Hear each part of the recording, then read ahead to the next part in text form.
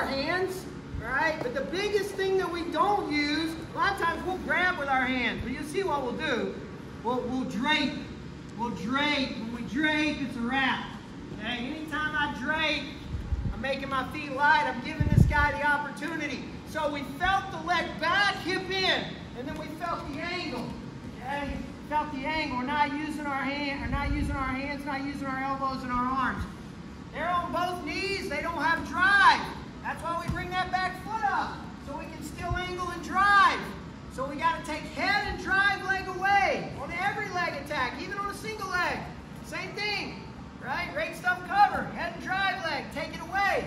We're talking about head outside now. Now, this is what I want you to do. We're going to go armpit, or I'll give you the option to push down on the head.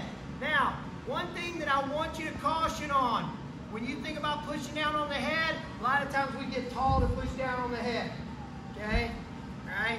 If you can go hips back, okay, and get your angle and push down on the head, I'm okay with it. If you feel like you're going to come up tall to push down on the head, then just keep this backside armpit. Now, again, my free arm is uppercutting the ribs, but I'm still stepping back. Okay? And this isn't laces flat territory yet. This is me stepping back, attacking with my hips. So as I step back and attack with my hips, okay, I'm going to swing, hook with the armpit, and I'm punching in the ribs. So I'm here, right there. Okay? Now once I get to this position, I'm going to start opening up my hips and attacking the elbow. As I circle and it pops off, I can change to a drag, I can change to a knuckle block, and I can just hustle around behind it.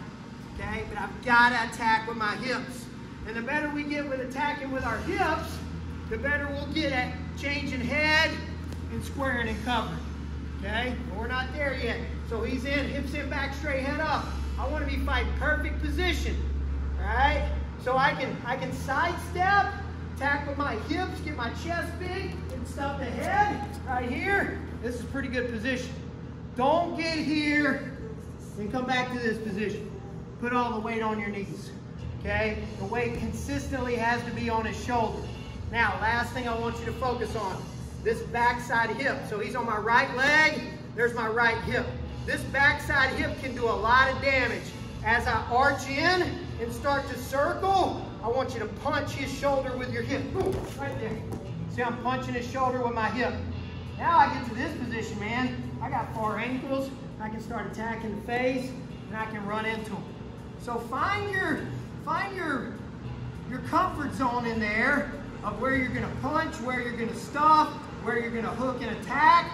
But above all, hips are in attacking, legs are back just enough to stretch those elbows away from the ribs, and we're looking to hunt for that corner and attack with our free hip. Questions? You good? Everybody needs to see it again. One more time. Okay? So ultimately, I want to get an, stay there, I want to get an angle, and I want to be attacking my hips in. He's not going to let it happen super easy. So I'm going to have to step, swing, and attack here. Right here. Boom, boom. Head and chest up. You can hook the hip right here, stop the head, attack the elbows, hook the ankle, cross face, whatever you can do right here. But I don't get here and go to my knees. Okay? I stay arched in the whole